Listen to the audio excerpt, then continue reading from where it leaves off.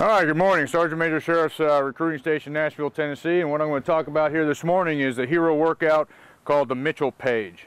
Mitchell Paige was awarded the Congressional Medal of Honor for his actions on Guadalcanal on 26 October 1942. Now the setup for this course, a couple of different ways you can do it.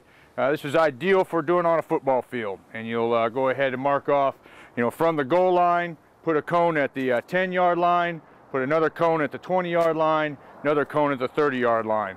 Of course, that we have measured off here, we're using meters. As long as the playing field's even for all that are participating, it's an easy day. It's going to consist of 4 separate workouts. First workout station, starting here at the goal line or the start point, we're going to do 5 kettlebell swings with a 53-pound kettlebell. As soon as we get done executing those 5 kettlebell swings, we're going to frog jump 10 meters down or 10 yards, depending on how you have it set up, to the next station. At this station, we're going to execute 10 push-ups.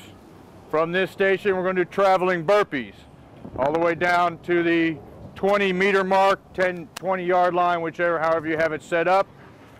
Here, we're going to pick up these 30-pound ammo cans, and we're going to do 5 thrusters. From this point, we're going to bear crawl to our last cone, which is at the 30-meter mark for our course, 30-yard line if you have it set up on a football field. And at this point, we're going to drop and do 10 sit-ups. As soon as we complete that, we're going to sprint the 30 meters back down to the start point. That's going to be 1 round.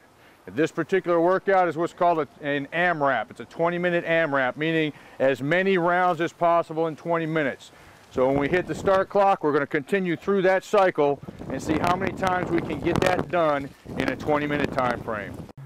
All right, once again, this WOD is designed to represent the actions of Platoon Sergeant Mitchell Paige on 26 October 1942 on the island of Guadalcanal.